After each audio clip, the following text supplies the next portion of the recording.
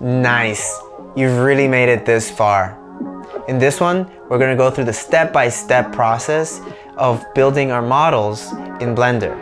Now, I messed up the audio, so it's just not gonna be as good as this, but it's not so bad. So just bear with me, and we'll get through this together. And as always, hit that like button and especially leave a comment to help the YouTube algorithm. And if you generally have been liking what you've been seeing, hit the subscribe button and yeah, to stay on top of all the cool things that I might want to share. All right, let's play. Okay, so now we're ready to start modeling. So let's hit Blender up and let's wait for that to open. So the first thing we're going to want to do is we're going to create a sphere. So let's do sphere, UV sphere, and let's scale that a little bit up. Actually, so why don't we practice using a reference image? So let's go to Google, and the inspiration for the bird that I was thinking we could use was going to be this Magic Leap logo. Since we're doing AR stuff, might as well, right? Let's do this one. And then save image as, and let's put this into a new folder called Blender Files. And we'll hit that, and then hit the Magic Leap logo, save. Okay, now we can exit. And so now we hit, I want to activate the screenshot keys. Let's see here. And what we're going to want to do is import this image file so that we can use it as a reference image. So something else useful to do is actually to have an add-on called the pie menu. And you just want to click that so that it's active. So that allows us to move from different camera views. So when we import an image, we want to make sure that we are at an exact view, otherwise the image gets imported at an angle and we don't want that. So let's go to Documents, go to Tutorials, Bird Family, and let's go to Blender Files, and let's put that Magic Leap logo. Let's load that reference image. There it is. Let's scale this sphere so it matches up. Perfect. And now what we want to do is we want to create some wings for this character. So let's hit Tab to enter edit mode. Let's make sure that vertex mode is selected, and let's hit one of these vertices. That one right there looks like it would work. And we want to hit this button here, which stands for proportional editing. This allows us to move this, but move all vertices or edges that are connected to it. So as you can see, I change the amount of changes that I can do based on what's connected to it. But we don't want to do one wing at a time, we want to do both at a time. So what we want to do is add a mirror modifier, and this allows us to do something to this side and it'll do it symmetrically to the other. So if you can see here, they're moving both. So let's make that wing, so that's G. Let's mouse scroll down, we don't want to make it too big. Hit X so that the movement is only on the X axis and pull that up. Something like this is probably good. Yeah, this is good. Okay, so now we have that done. Next, we want to add some eyes to this character. So why don't we Shift A and let's add a cylinder and hit G and X to move it to the side, hit S and Z to scale it on the Z axis, something like that, and hit S again just to make it a little bit smaller. We don't want these eyes to be too big. That's probably good. Okay, so the next we want to do is we want to move this so that it locks onto basically perpendicular to the vertices or faces of this object. So we can hit this snap option, this little magnet, and make sure that we hit vertex, and we can do center, and then we want to make sure that the rotation changes based on the alignment. So what this looks like is if I hit G on this again, we can start seeing how it starts aligning to our basically perpendicular to one of these vertices. So why don't we do, this looks pretty good for an eye location. Oh, it's a little weird actually. I'm gonna do this more. Okay, actually, let's hit S to make this a little bit smaller because it's looking a little weird. And this is probably good. Alt Q, front, maybe a little bit bigger actually. That's probably good. Okay, let's hit Shift D, and then let's move this duplicated copy over here. Now we can hit both of them, and we want to remove the snap and change the axis, transform axis to local, And so now when we hit G on these two objects and hit Z, we can actually move them on the Z axis like this, so you can see that. I'm gonna just do a little bit of halfway. Okay, that looks good. Okay, so now we have basically a template for our mama bird and our baby bird. So we're gonna call this I1, we're gonna call this I2, we're gonna call this sphere bird, and we're gonna select all these objects and we're gonna put them in a folder. So we call this template folder, and the way that works in Blender is basically a collection. So hit M to start a new collection, we hit that new collection, and we call this bird template. This is like a folder or an empty object in Unity. So now we can just duplicate this twice. And we want to keep this bird template just in case we mess up and we need to go back. So let's call this mama bird. Let's call this baby bird. So now we have our bird, and we don't really need this reference anymore, so we can just deactivate it. Okay, cool. So let's hit save, Command S, and we're already in Blender files, and we'll call this bird model .blend. Okay, so let's save that up. Cool.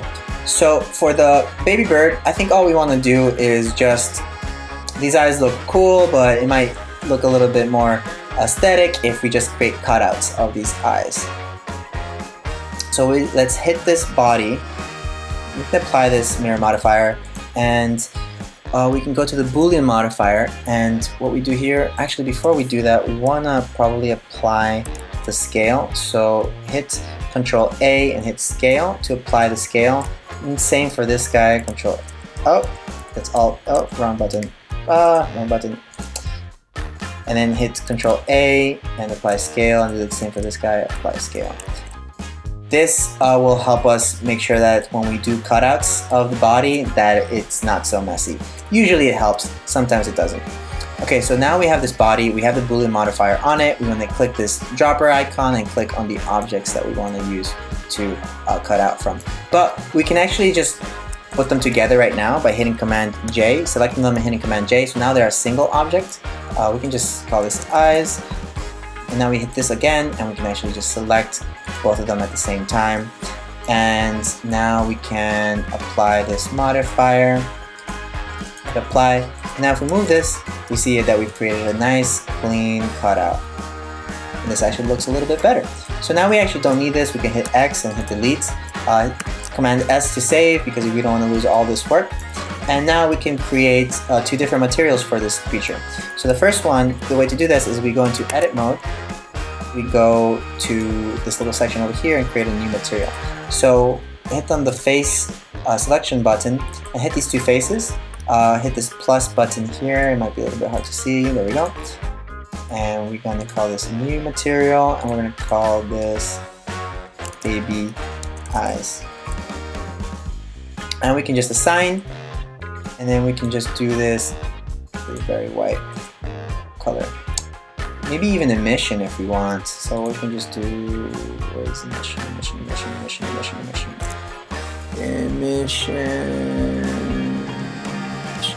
no, there we go, emission. And then next, and then we can hit Command I to select the inverse, basically select everything else that wasn't selected, and we can create a new material for that. And we can call this baby body, and we can hit the sign, and then we can change the color of this to maybe a nice purple. I like this purple. Okay. And so let's just make sure that this is working. Okay, that's not working. See, it hasn't changed. Let's see. Oh, there we go. Okay, great. So let's do this purple is nice. Okay, great. So now we have our baby bird complete. We could make this less pixelated, and one way to do that is we could go to a modifier here and do subdivision surface, and this can do some cool stuff. We could fix that, but at the end, actually, I kind of like this. You know what? I like this. We're keeping it. We're keeping it. Okay. Let's hit it up. We'll just keep that there. We don't need to apply that. Okay, so next, what we want to do is we want to create the mama bird now. So now we've completed that. So let's create the mama bird. This is where we're in the template. So let's go back to the modeling here. Okay, great. So for this one, instead of making this mama bird have concave eyes, we can give it some cool, weird, maybe you know, cyberpunk type glasses. But it's also kind of lift these little wings up a little bit. So let's hit on the vertex on these two, and let's just hit G and then hit Y. Oh, I mean Z, and then move these up a little bit, and maybe have like the kind of like mama bird's a little bit more confident. So she's kind of like calling to arms her baby birds. Okay, great. So now with these glasses, we just do some interesting stuff here. So we're gonna do for each one, we're gonna just do something else. There's not much to do here, just like something quick and simple. So let's hit the face option, hit this face, and hit ES to extrude along the face. Then hit E again, push out. Oh, extrude E, push out. Left click, E and S again to expand, and E again to push out. E and S, and then E again. Actually, no. Wait, no, I don't want that. E again, push out. E and S, push outwards. E to pull, and I think we have some weird stuff going on here. So E again, S to kind of just make this interesting, and something like that. Oh, oops. ES, and then left click, and E, and then move down. And then something like this could be cool. Yeah, this looks cool. Okay, now we'll do something similar again. For this one, maybe less complicated. So let's hit tab, click on this one, hit E again, hit tab again, and let's do the same thing. Let's select this face, E for extrude, and S to scale, move down a little bit, E and S, no, just E, E, extrude out, E and S to extrude outwards, and then E to extrude up, and yeah, I think that's looking good. Let's hit ES, and then we can just make the cutout. Oh, ES, make the cutout, E, and extrude down. Something like that. Cool. Okay, I think we have something cool to work with. So yeah, we got some weird goggle looking thing. I guess we could do some sort of cylinder to connect them maybe. Alright, so why don't we do that? So let's hit our tab. Let's do a cylinder. Let's move it X, move it out so we know what we're doing. Let's zoom out a little bit. Hit S to scale it. Down, probably that's probably a good thinness, and S and Z to scale it up. Oh crap, S and Z to scale it up, and then R to and X to rotate it. Y to rotate it there, and then we can just move that to where we want, and then just hit G, push it up, Z, and then, oh, that's why, we're in local, that's why. So let's hit the global, hit X, and then, X, and then G, and Z, to bring it up, all around there, and then G, Y, to push it out like that, Y, G, Y, to push it out, there we go. Oh, that looks pretty good, okay, G, X. Okay, so obviously we don't want this stuff sticking out, so we can just scale it again along the Y, the X, and something like that, and then G, oh, dang it, S, Y, oh no, X, and then scale it, and there we go, and then we want to hit G and move it backwards a little bit, something like that, and I think that looks pretty good. I guess if we want to create like a little nose bridge, we can do that. So hit Tab, and then hit Control R, and then with your mouse wheel scroll to create more divisions. I'm gonna just create like a few. Let's leave those right there, and then hit Alt. When you click on, so I have the edge selection, and when you click on this middle edge, make sure you hit Alt to select all the ones that are connected. And then we're gonna have the proportional editor, and we're gonna get G, and we're gonna pull it out a little bit. So let's make this a little smaller, and then pull it out along this axis, just a little bit, just to create a little bit of a bevel or something. Let's see. That's probably good. Awesome. Okay, great. So now we have this weird thing going on. So now we can start adding materials. So let's Command Save. Let's go into edit mode, but let's first put these all together so they're one single material. Let's hit Tab, and let's hit the face option, hit this one and this one. And we're just gonna probably, I think we can just apply the same thing we did with the baby. So we can do baby eyes and the missing material. It's probably fine. And then we want to do for everything else, Command Y, Command I. We probably want to create a new material, something metallic. So let's just do goggles. I'm going to assign that. So let's create a material for the body, and then just new, and then mama bird body, and then we can just choose a, what we could use is actually just use the color from Magic. And that should work. Let's see if, there we go. Cool. And then for the goggles, we can just do a gray for now.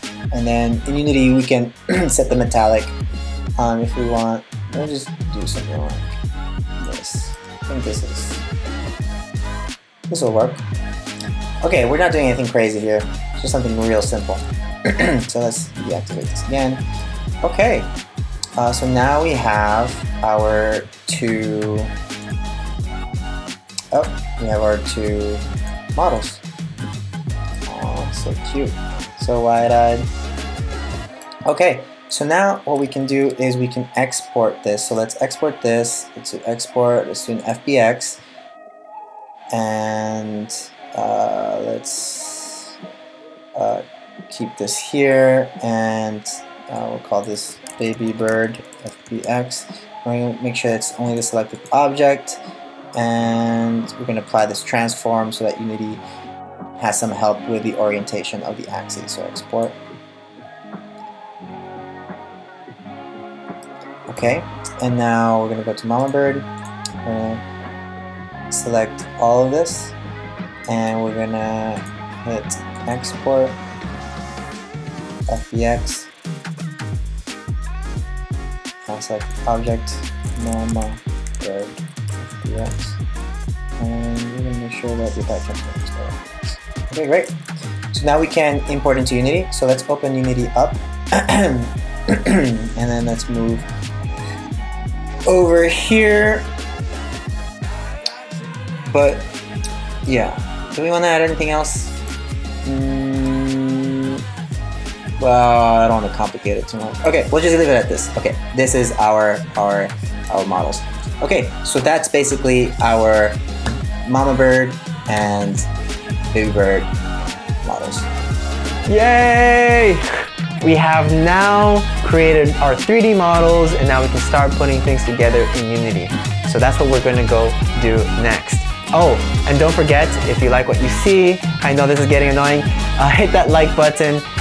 Also leave a comment, because that helps the YouTube algorithm even more. And if you genuinely like what you see, hit the subscribe button so that you can stay on top of other cool stuff that I might make in the future.